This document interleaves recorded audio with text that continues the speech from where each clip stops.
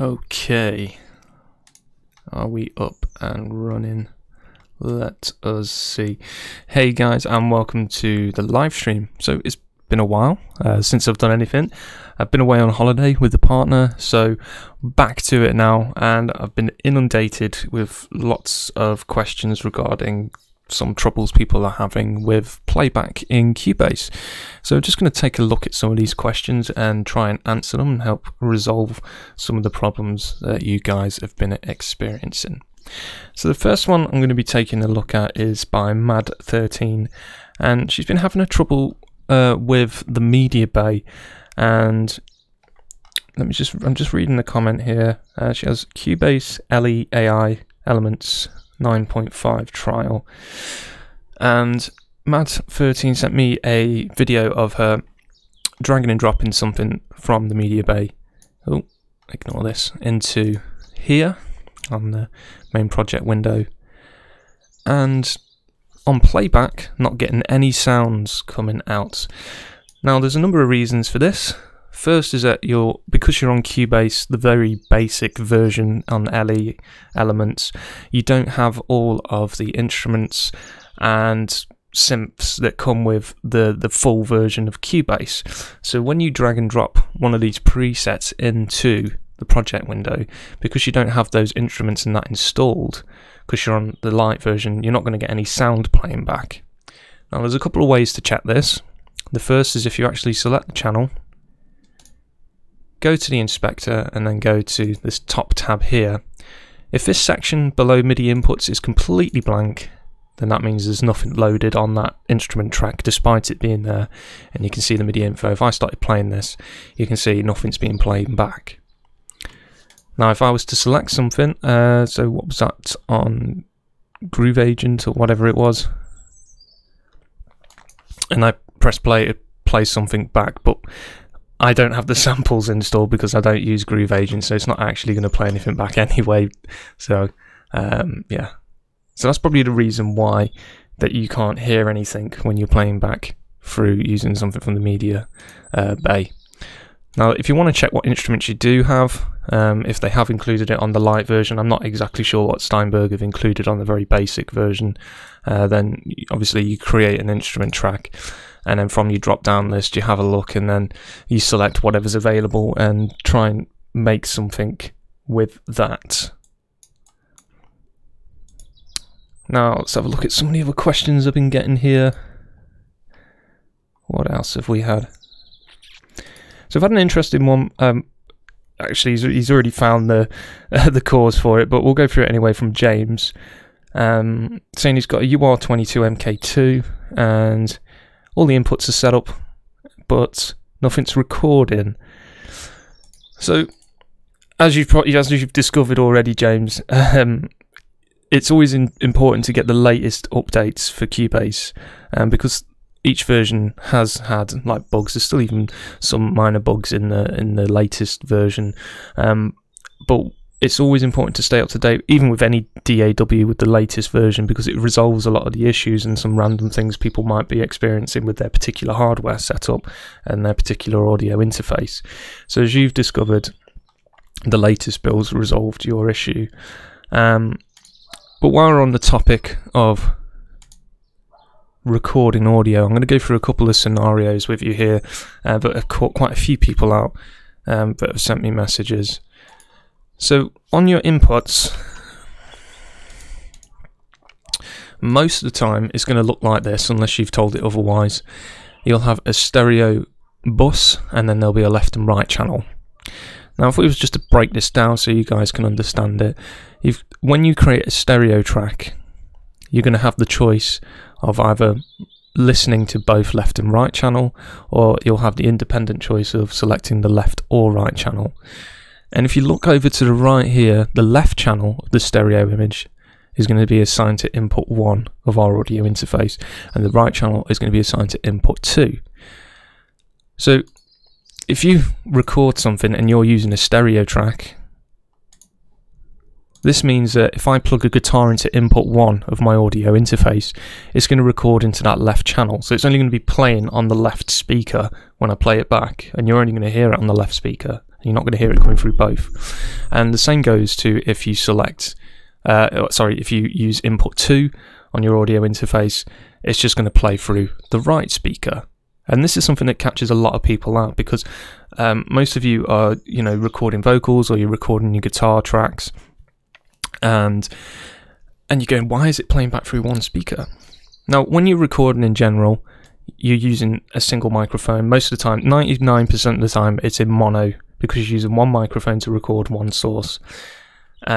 You do have stereo microphones, yes, and you do also have times where you use 2 microphones because you want to record the stereo image of something, and this would be a particular thing that you would use if you want to sum those 2 channels to one track when you're recording. But most of the time you're going to be using mono. So what I would advise you do is obviously make sure, like I've said in the past, that all of your input channels are in mono, and then when you're actually recording something, unless, like I say, you need a stereo bus to record the input of 2 microphones, say for the cymbals or something like that, for drums, then you would use stereo, but otherwise you just use mono, okay? But even if you were recording something like drum overheads, you could just use it as mono tracks, have the individual control for each channel if you want to adjust the gain to make sure they're balanced, and then sum them to a stereo group, or send them to a stereo group even. So yeah, when you're recording, make sure everything is mono, okay? And then check over here, you've got your right input selected for recording something. So if I open this up again, so let's rename this to, not remove, let's say input 1 of my audio interface. I like using it as recording a vocal. Let's name it vocal. Input 2, let's say that's guitar. Okay. So from your drop down menu, let's say, I want to record some vocals. Just so you don't trip yourself over, make sure you just select your vocal input. Or if you want to record guitar, you can record your guitar input, and that way you won't get confused. Because sometimes you might find you have an input selected and you're recording something and it's like nothing's coming through. You're scratching your head for ages, but really it's just because you've got the wrong input selected on your audio channel. So that's going to save a couple of issues for you guys as well. Let's just have a look. So I've had another question. What system specs do you use to run your orchestral template? And that's from Ryle777. My system in particular is not solely for audio. My system builds more to do with covering a number of different things, so audio, video, and graphics as well. I only have 32 gigabytes of RAM in my system, and I'm using a Ryzen 1800X CPU. Just because it's a very affordable CPU, it's very good, and it lets me run quite big templates, and I work a lot with MIDI, so I don't have to worry so much these days about recording live audio. If it was a system that you needed to record live audio, I'd probably go with some Intel based system, because the latency is better for recording. So yes, that's what I am using. Let's just check the chat here, see if anyone's dropped us a message.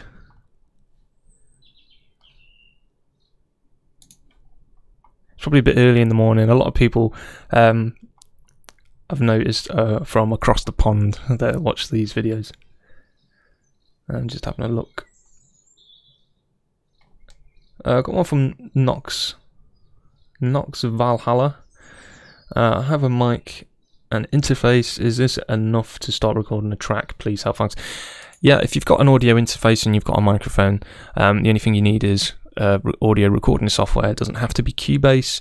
If you're just starting out, I'd look for cheaper solutions just so you can get your head around the basics before you decide on buying a really expensive DAW. So I'd probably say something like Reaper, because it's 60 quid, $60 or something like that, and that'll be enough to get you started and recording, and you've got a big community that will help you know, support you and stuff if you're having any troubles with that particular software. So Reaper. There's also there's a free version of I'm sure it's Sonar. They got bought out by BandLab, if I recall correctly, and you can actually sign up and get the fully fledged and featured DAW for free, which is really cool. So that might be worth checking out as well, just so you can start recording audio. Let's see, what else have we got here?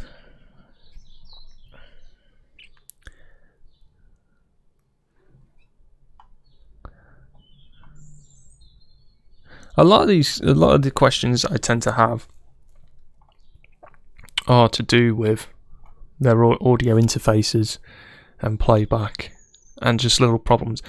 And like I say, the best thing to do is to make sure your DAW's up to date and just triple check your inputs, because that's pretty much 90% of the problem, is that people don't check their inputs, and on their actual tracks make sure that they've got the right inputs selected for recording audio. And also obviously check your outputs as well, because if you can't hear anything, you can see everything, waveforms are being recorded, and you know, you want to make sure that your audio track is actually going to an output. So if it's got no bus like that, it's not going to be sent to anything. You're not going to hear it anyway, despite being able to see all the information. So you always need to make sure you've got your stereo outputs set up and everything is tickety-boo.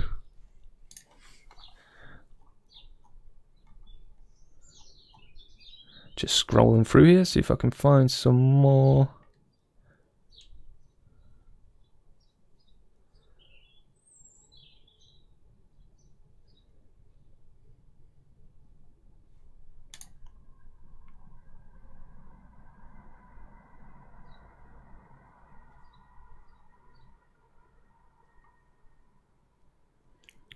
At the moment, I think a lot of the other questions I've already done videos for. So I think for now, guys, we'll wrap this short live stream up just to answer a couple of those questions that we've been getting in regards to issues with the playback, and also issues not hearing anything when you use something out of the media bay. So I'm gonna be doing some more videos. Whoa. We do some more videos very soon, now that I'm back off my break. And yeah, I've had some requests as well to do a couple of what they call fly on the wall videos, where you just sit there, you start composing something, and people can watch your workflow and you talk through it all, and you know making a track and how you go about making it. So we'll do some of those videos in the near future. It's definitely on my list of things to do.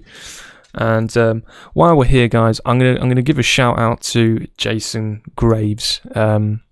If you're a massive fan of games like Dead Space or Far Cry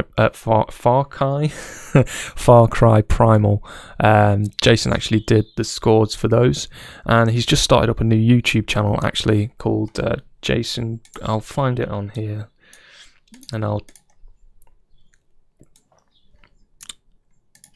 Oh. What am I? I'm clicking all the wrong things today.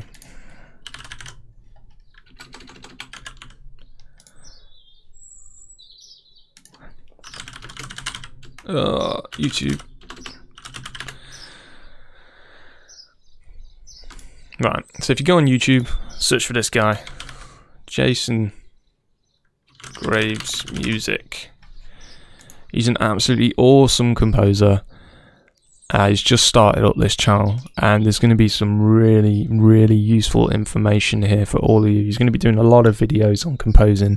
He knows his stuff. He's worked in the business for a very long time, and he's an awesome guy as well. So go over to Jason Graves Music. Make sure you check him out. Subscribe to his channel, and just be in awe of his amazing skills, because he's an absolute beast. He's a really good guy. So there we go, guys. We're going to wrap the stream up on there. And I'll catch you all in the next set of videos. If you have any more questions with anything, be sure to leave them down below in the comments box. And also, send us messages, emails, whatever it is you want to do to get in contact, and I'll try my best to get back to everyone as quickly as I can. Thanks for watching, guys. See you all again soon.